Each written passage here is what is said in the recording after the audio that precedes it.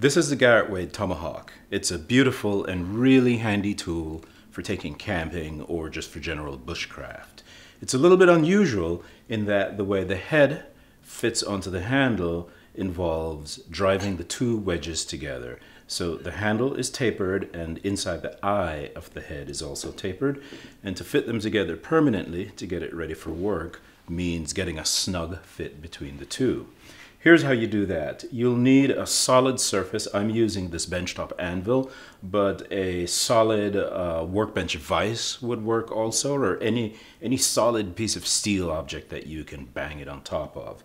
So I start with two little taps. Make sure that the blade is hanging off the edge in a safe zone away from your hand and away from the tool top.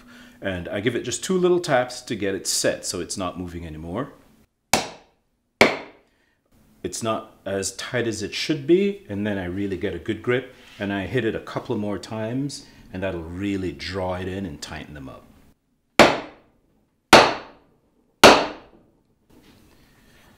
There. Now, solidly in place and ready to chop wood.